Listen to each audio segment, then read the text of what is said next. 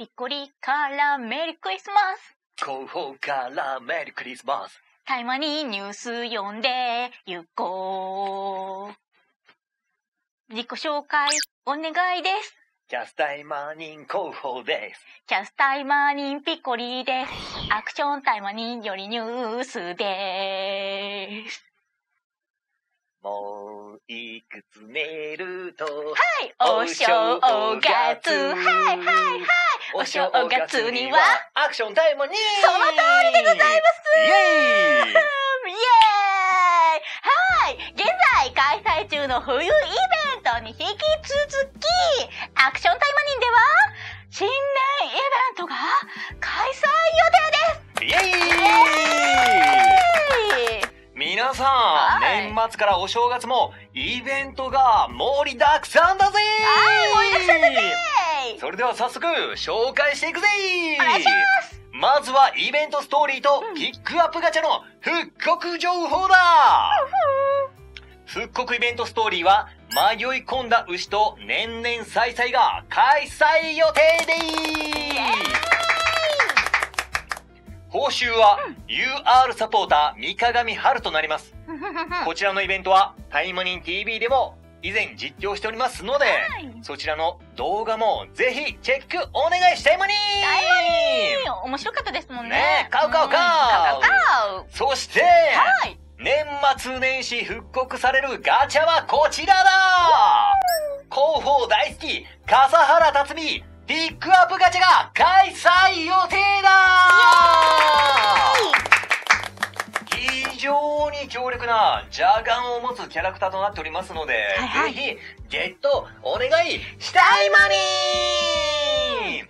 続いてはピッコリから復刻コスチュームの紹介お願いするぜ。はい、お任せください。金が新年コスチュームが復刻予定です。イエーイ。こちらは昨年の年末から今年の年始に実装された金が新年コスチュームが復刻発売されます。はい、実装コスチュームはこちらで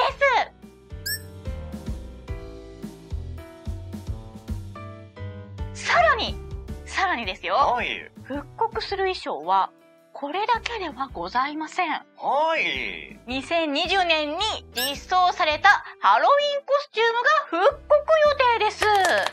実装コスチュームはこちらですね。なるほど。はい、以上が。正月、クリスマス、ハロウィンが同時にやってくるんですね。そうなんですよ。もう一種格闘技戦みたいな感じですね。でもね、まだ手に入れてないという方はね、年始早々にね、年末年始早々にゲットしていきたいですね。はい。お願いしたいまに。さらにですね、コスチューム欲しいけど、対魔石が足りないですっていう方にね、朗報でございます。新年ログインボーナスが開催。はい、ありがとうございます。こちらのログインボーナスの報酬は、なんと、新年プラスハロウィンコスチューム選択権が1枚入手可能です。なるほど。はい。こちらを使用することで、ハロウィンコスチューム、金が新年コスチュームのいずれか1点と交換ができるというものになっております。その他の報酬としましては、ランダムでアイテムが排出される新年福袋がラインナップされております。ぜひ、毎日ログインしていただいて、報酬をコンプリートよろしくお願いしたいまにー。続きまして。そして、ここからが新情報だぜー。新規、金が新年コスチュームが実装予定でー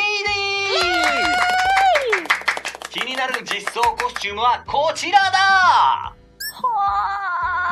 ー。やっぱ、なんか、お正月早々だからっていうことかわかんないんですけど、華やかですね。でしょ？本当に。プレイヤブルとして実装されたしずるさんの、見てください。このあでやかな姿。あでやか。コストかかってる。ね。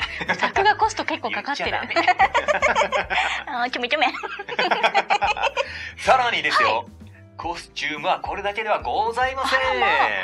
なんと、みんな大好き、鬼崎ティララちゃんの新年コスチュームが手に入るゴールデンバスが開催予定だ。こちらのコスチュームはスペシャルパスを購入していただくと入手可能となりますので、ぜひぜひこの可愛いティララちゃんの新コスチュームゲットしてください。はい、お願いします。どうですか？可愛いでしょティララちゃんも。すごい可愛いんですけど、これ絶対広報さん一人でゲットするパッティングのやつですよね。課金が必要だから。そうですよね。でも課金した後裏切ってピコリンに内緒でゲットするやつですか？もしかして。金くれ。お年玉だと思って、ピコリに、課金を、お願いします。するはずではい、で、そんなことよりもですよ。はい。通常報酬でも、プラチナガチャチケットなど豪華アイテムが入手できますので、すべてのミッションをクリアして、ぜひね、アイテムで、うっほうっほ。うっほうっほ。してください。はい、うっほうっほうっほ。あーってしますね。以上が、今回のアップデート内容となります。はーい、素晴らしい。素晴らしかったですね。2021年アクション対魔忍を、プレイしていただき、ありがたい魔忍でした。ありがたい魔忍でした。今後ともね、我々、対魔忍 TV 2人でやっておりますので、広報とピコリ、2人でカメラ回して、やってますので、頑張っています。TV は盛り上げていきましょう。で、さらにですね、アクション対魔忍も公式の、YouTube がありますので、力を合わせて、そうですね。仲良くね。はい、やっていきましょう。今も仲いいんですけどね。本当に。ね。そうですね。いろいろあったのかもしれませんが、なかったです。はい。2022年もね、我々、対魔忍一同アイドルも始まりましたし、ね。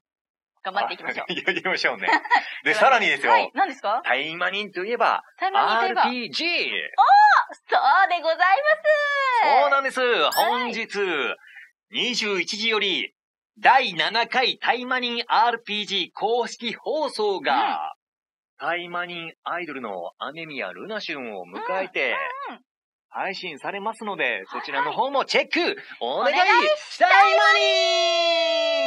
忍ということで、以上、対魔忍ニュースでした。また、来年も、せーの、よろしくお願いしたい魔忍。来年の挨拶ちょっと早いのかもしれないんですけどね。ね、配信あるからね。そう。この番組はご覧のスポンサーの提供でお送りしました。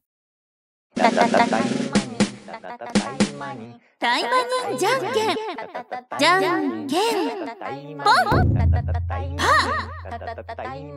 負けた人も愛子の人も次回頑張りましょう。